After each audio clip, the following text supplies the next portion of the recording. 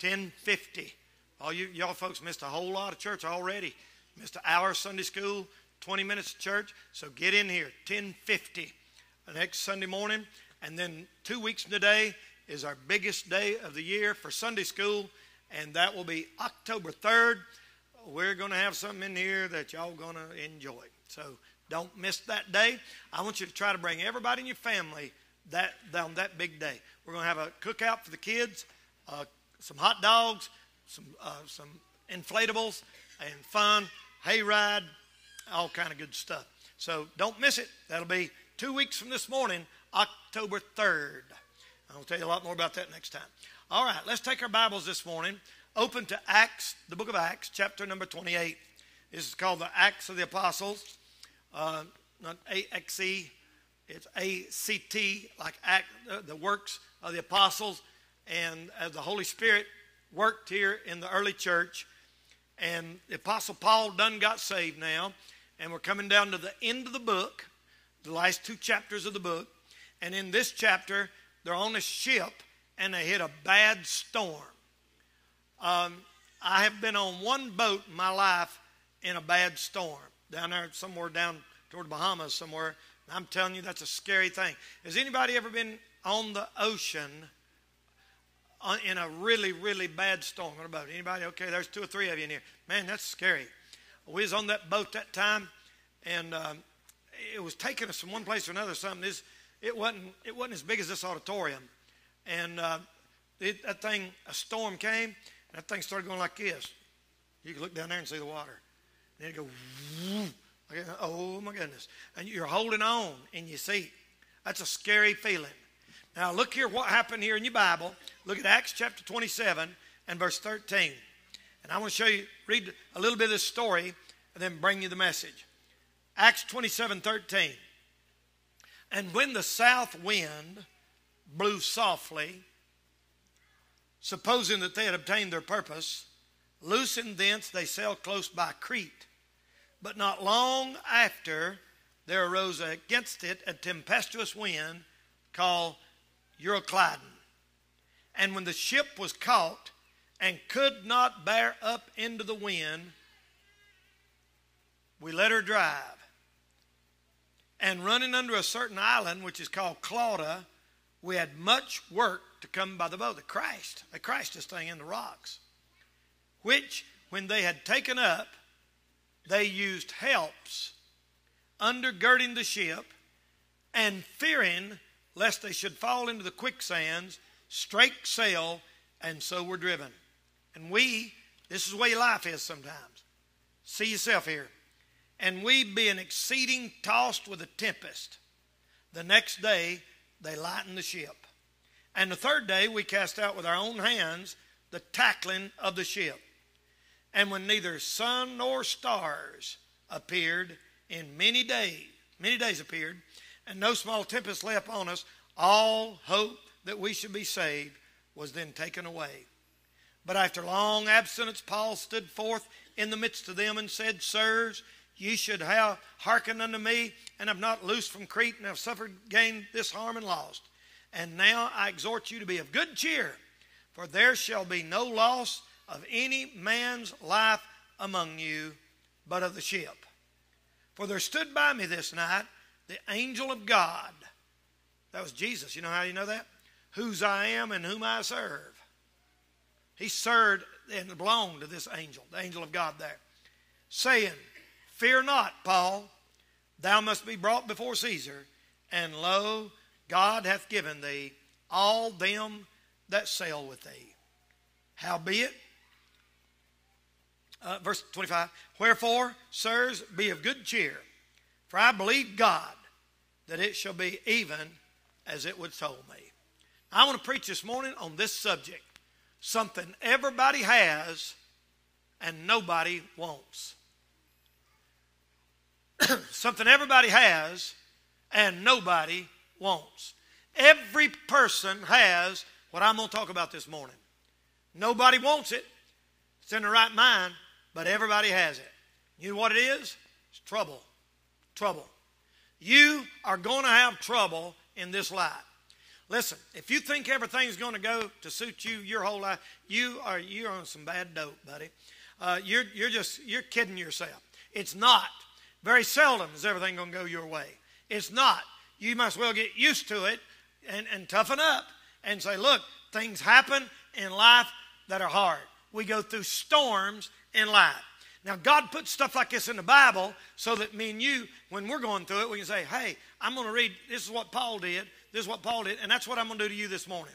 Somebody sitting in here this morning probably is going through a separation of your marriage, or a divorce, or a loss of a loved one, a mom, a dad, a child, a brother, a sister, just one thing right after another, one disappointment after another, one bad thing right after another. You are going to have trouble. If you know a man that's over 40 years old and ain't never had no trouble, I want to shake his hand. I'd like to meet that guy, because he will, and he is, and it ain't never going to stop as long as we're in this world. The Bible said over there in Job 14, one man is born unto trouble as sparks fly upward. A lady came to me in church one time. She said, Brother Danny, what does that scripture mean? Where it says man is born to trouble like sparks fly upward. And I said, it means this. If you go out in your yard and pile up some leaves and catch it on fire, which way is sparks going to go? Up. Now, if you go out the next day and start another fire, which way is sparks going to go? Up. And you go out the next day and start another fire. So no matter how many fires you start, sparks fly up. Right? And he said that's how sure that man is born unto trouble. Just as sure as sparks fly up, people, that's how sure we're going to have trouble in our life. Now, in storms this morning, you've heard me say it 100 times, you are either going into a storm, you are either out of a storm, or coming out of a storm, or experiencing the in-between, one or the other. You're going in or coming out. There is no such thing as life in this world without storms coming our way. You just want to, you say, well, Brother Danny, I just had this perfect life envisioned, and I thought I'd get married, we'd build a house, we'd have kids, we all have, that's the American dream, nothing wrong with that, and you can have that, but guess what? Always, in everybody's life, there's some storm somewhere.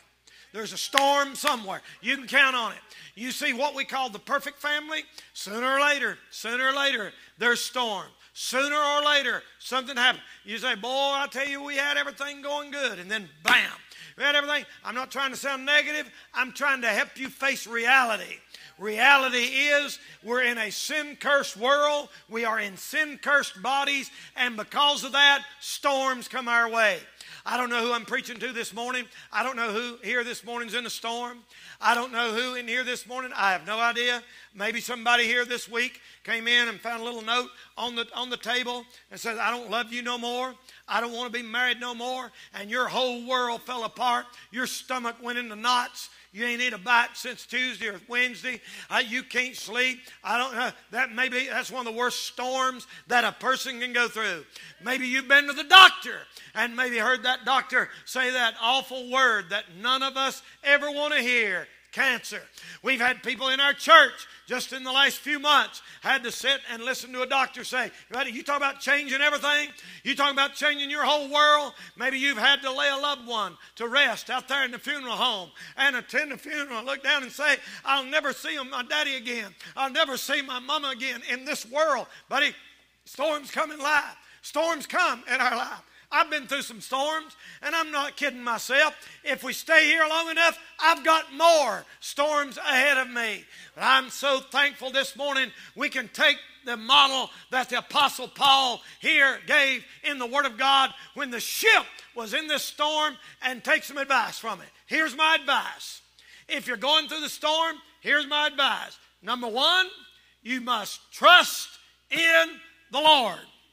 That sounds simple. Paul said in verse 22, Paul said, there shall not be a loss of any man's life among us. Psalm 18 and verse 2 said, the Lord is my rock and my fortress and my deliverer, my God, my strength, in whom will I trust.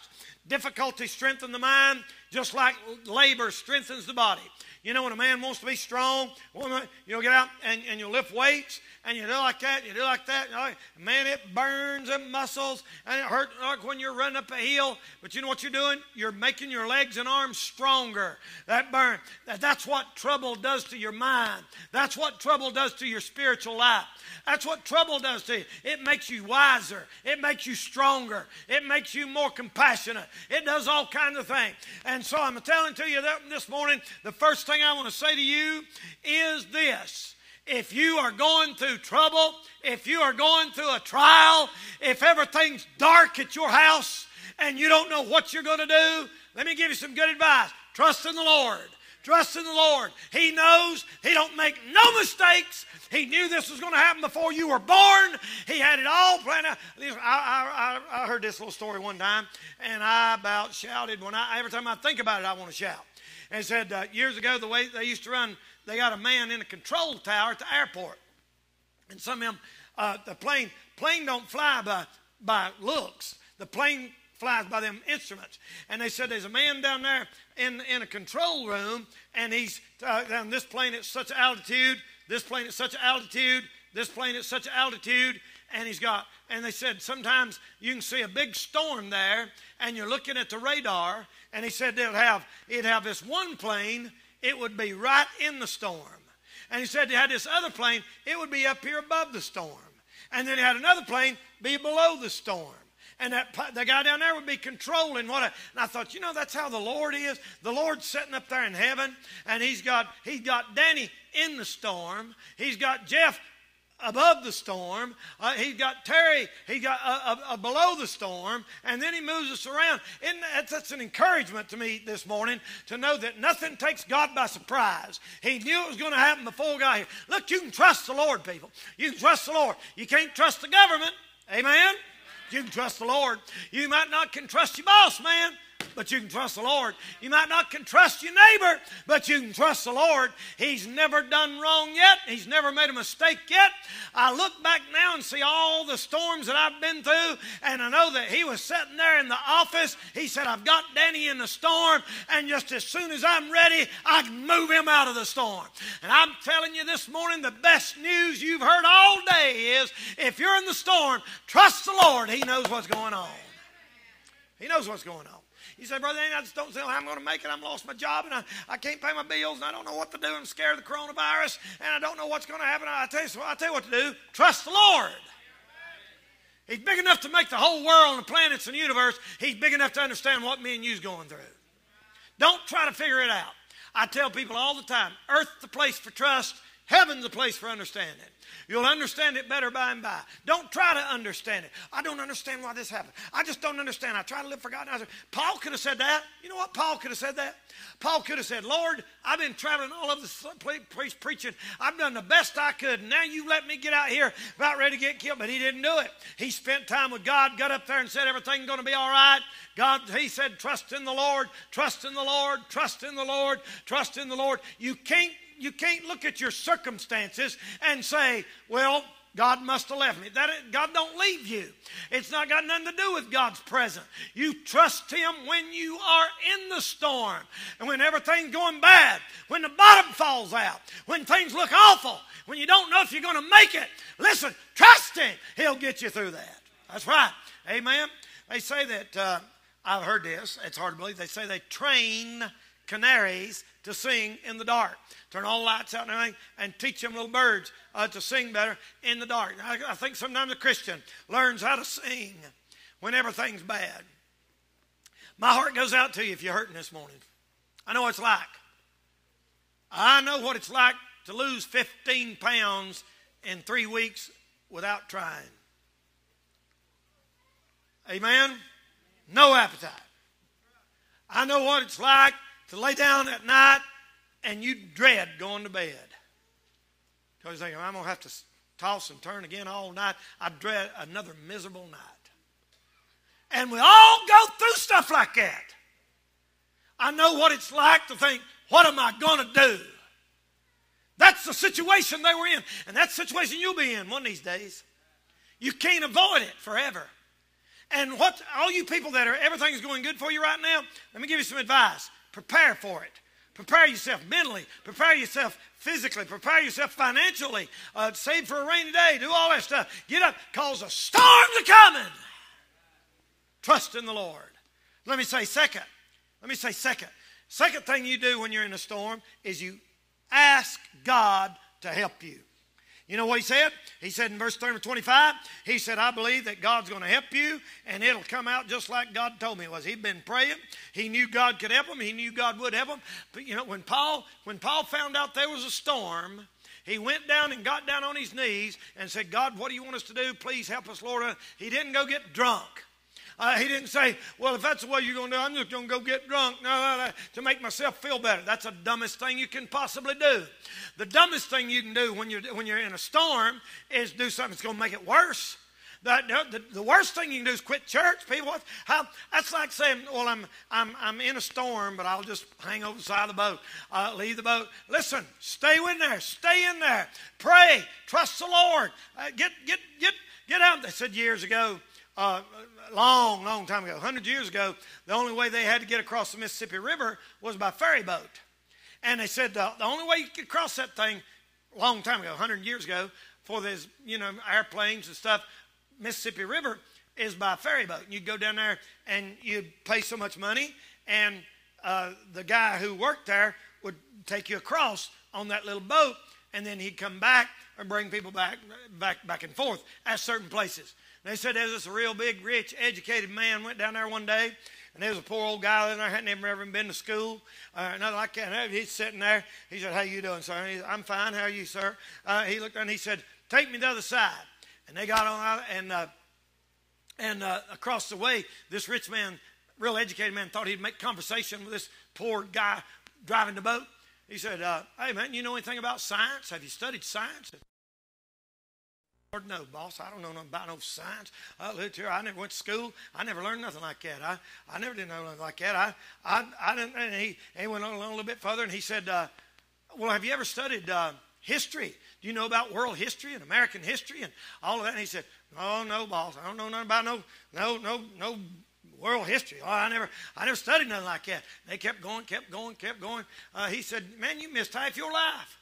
And then went on a little bit further, and he said, oh, do you know anything about politics and our government and how the system works? So he tried to make conversation. He said, I don't know nothing about politics. He said, man, you've missed half your life. They went on, he kept asking, he said, man, you've missed half your life. And he just hushed. About halfway across that river, that old fellow turned around and he said, boss, can you swim? He said, no, I never took time to learn. He said, well, you done lost all your life because this boat sprung a leak and we're going to the bottom. And I'm going to tell you something. Listen, they said, hey, look, smarty pants, there's going to be a time in your life when your education ain't going to save you. Your big nice car and your nice clothes and all that. Look, I got on a nice cheap suit today. I got over in Pigeon Forge, and I got on that, but this ain't going to save me. Listen, buddy, there's going to be times when your education, your bank account, your house you live in, the car you drive ain't going to help one bit. And when that time comes, you better know God and know how to pray and know how to get a hold of some help from somewhere that you can't help yourself with. Everybody in here will go through times when your help's got to come from up there, or you ain't going to get none. You ain't going to get no help. And I want to say, spend time alone with God. They say, oh, I've been going through, just enough to make me lose my religion. No, it's enough to make you use your religion. You shouldn't throw your religion out there. If you throw it out the window when you go through a hard time, it wasn't no good. What you got ought to carry you through. And by the way, the world out there watches how me and you go through stuff. You know how they go through it? Go get drunk. If you're going through a hard time, get drunk. If your wife cheats on you, just go grab you another one right quick and pay her back. That's the way the world handles. You know how a Christian handles things like that? On our knees, getting help from God and doing the right thing. And then I want to say this. He said, believe in God's promises. He said, I believe God. that it'll be just like God told me it would be. In spite of what seemed to be an impossible circumstances, they believe God, and the promises of God are unshakable, rock amidst the crumbling stones of life. Ladies and gentlemen, the promises of God are sure, and nothing happens to you that hadn't happened to somebody else. You're not going through nothing that somebody else ain't been through. Don't say, well, I'm the only one that's there. Poor me, I'm pitiful. There's been 1,000 people in front of you gone through the same thing. Trust in the Lord. Trust in the Lord. Trust in the Lord. I know when my sister, who died with cancer, and she just turned 40. She was diagnosed with cancer when she was 35. And Debbie, my sister over yonder, can tell you, she's healthy. I'm telling you, talk about healthy. Run races, marathons, never was sick.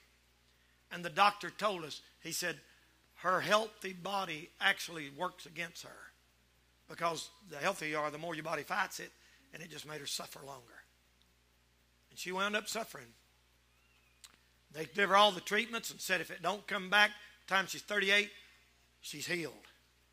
That's when she's 35. And when she was 38, it hit back.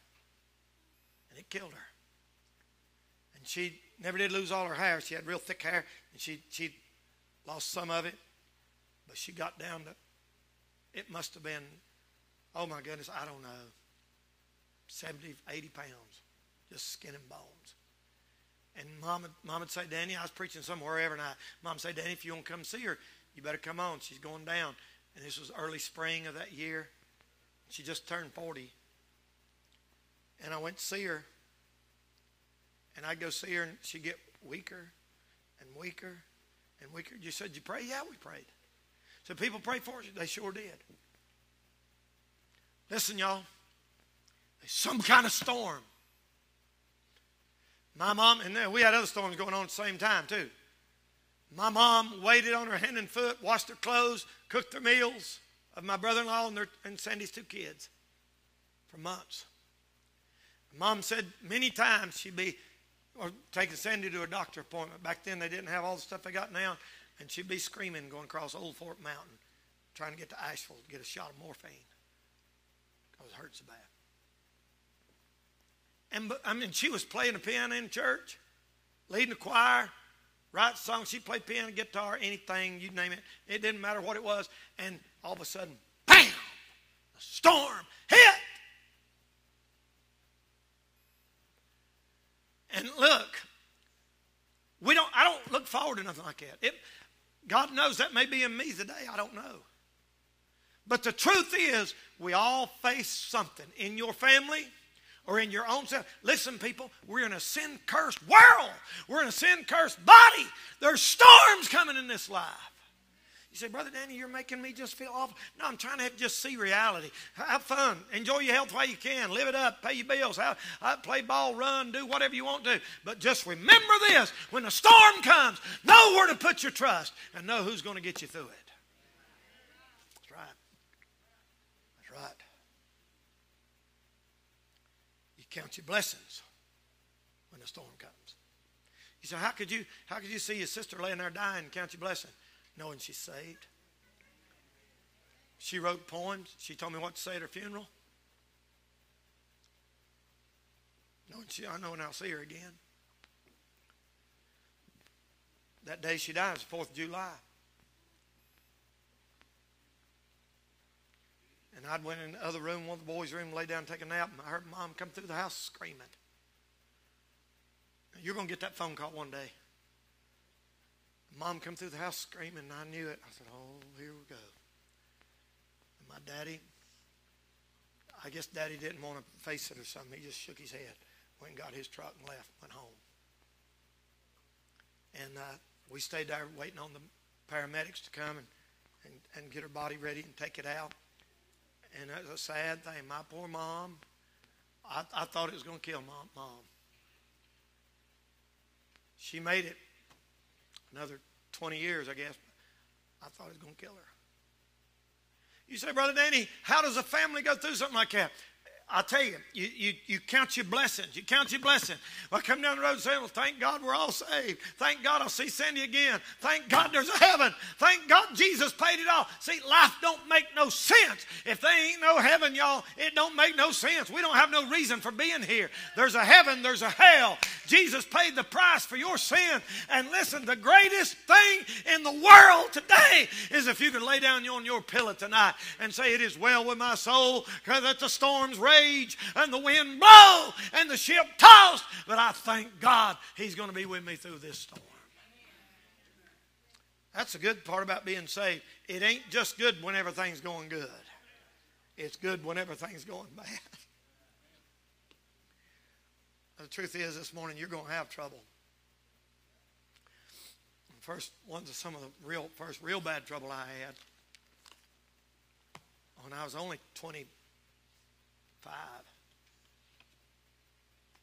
You talk about hitting me hard, it hit me hard. And word spread all over the country. I was going through a storm. And Ed Maccabee was down at the camp meeting, down at Sammy Allen's camp meeting in Georgia. And Ed called me and he said, Danny, this is Brother Ed. I heard you're having some problems. I said, yep, I am, Brother Ed. I'm hurting mighty bad. And here's what he said. He said, Danny, trouble will make you bitter or it'll make you better. You'll become a bitter person or you'll become a better person. And that's up to you what you do with it. And I said, I'm going to make up my mind, bless God, I'm going to be a better man. And it made me a better man. I know a lot of people's bitter.